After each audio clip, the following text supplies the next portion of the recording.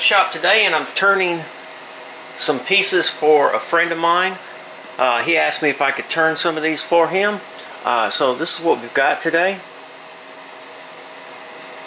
And this is a pretty interesting little project because it involves some grooving, some threading, some parting, and some profiling. Now, these are 8 32/2 threads, and I haven't turned any 8 32/2 threads before, so it's been a little bit challenging getting this set up. Because this is aluminum, it wants to flex on you if you try to take too deep of a cut. But I was able to get it worked out. I just had to take quite a bit more passes than I would like to, but it turned out. So yeah, it looks really good. Another thing that I am doing for the first time is, a while back, it's probably been year and a half maybe, Fusion came out with for the turning cam operations, they came out with a feature called pecking. Well, let's go into Fusion 360 and I'll show you this pecking feature. Hey guys, well here we are in Fusion 360 and I wanted to show you this pecking feature. Now this, I noticed this about, it came in an update maybe 18 months, 2 years ago, and I never tried it because I haven't really machined anything new. The parts that I normally run on the G0602, I've been running the same parts for quite a long time, and so I've already got all that G-code figured out, but I still have issues with long strings of swarf.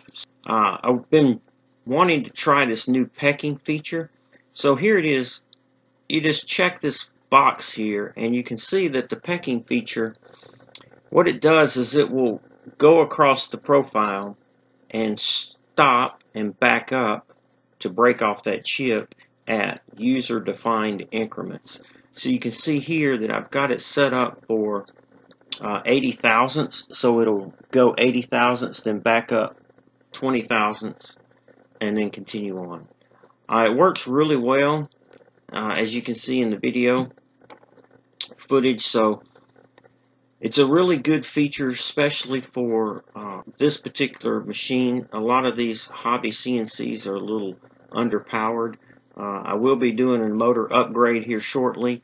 I'm going to be adding a marathon motor to this machine, hopefully, and that will solve this problem and I won't have to worry about it too much. I'm not able to take deep enough cuts to get into the chip breaker on the tool, apparently. I'm taking 40 thousandths, which is 20 thousandths per side, but apparently that's still not quite enough to break the chip off. But that's a nice little feature in Fusion 360, and I thought I would just kind of show that to you. Especially for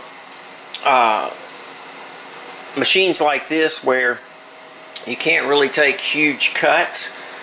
Let me show you what we've got. So what happens is, as the tool comes across, it'll go a certain distance, which is usually defined, and then it'll back up slightly to break the chip off.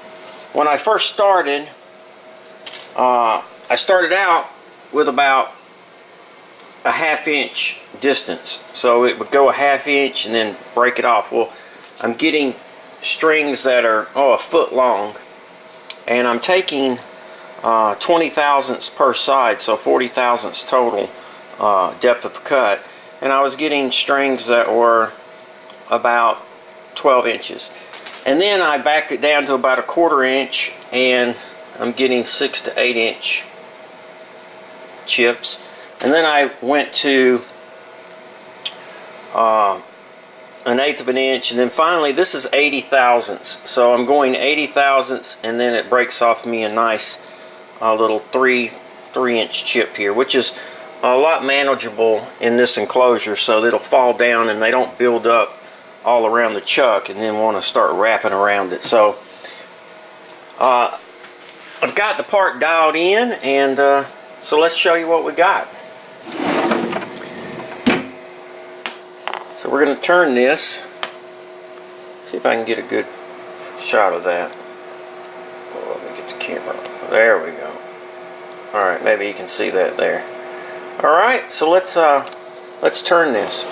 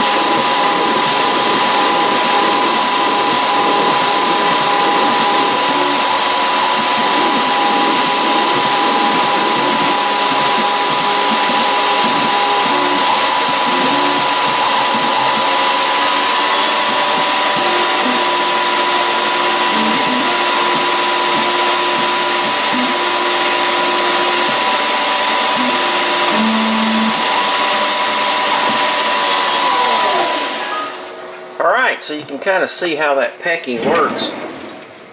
It's a really nice feature for these small machines that aren't really going to be taking huge cuts, but you can see the chips are a lot more manageable now, and they can go down to the bottom and get out of my way, which is the main thing.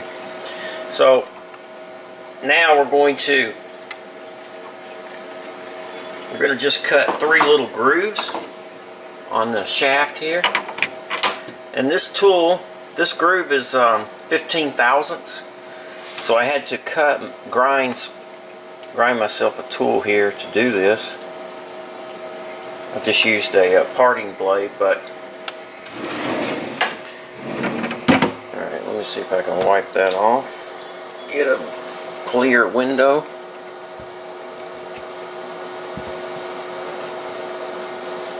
Okay.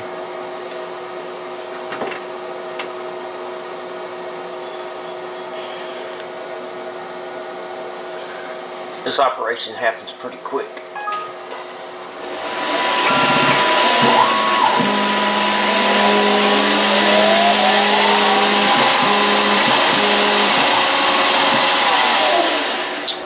As you can see. Alright, next we're going to be doing some threading.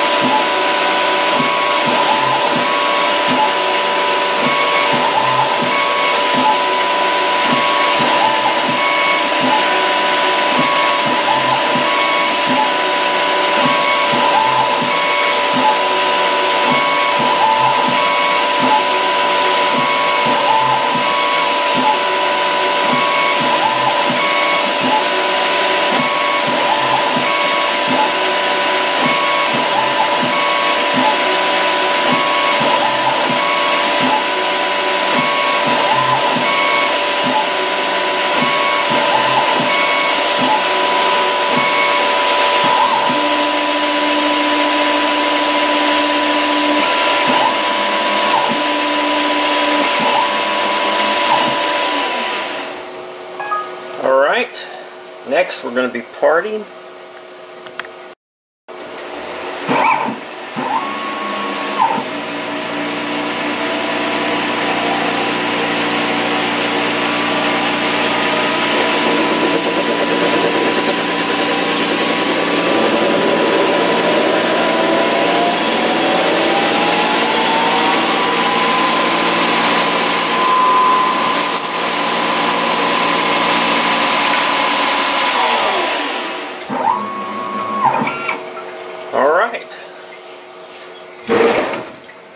we just loosen the chuck up, slide it over, and I've got it set to go back to the right distance, so I can just clamp another piece in. And now we're ready to go for the next part.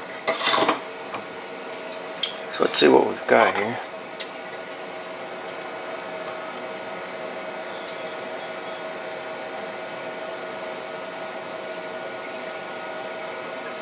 Really nice. Alright guys, well I guess that wraps up this video. If you're new to my channel and you're just tuning in, you like the video content, click on the subscribe button. That way when I post a new video, you'll be notified, and if it's something you're interested in, you can stop by and check it out. As always guys, please feel free to make suggestions, ask questions, and leave comments. Thanks for watching, and most importantly, be safe.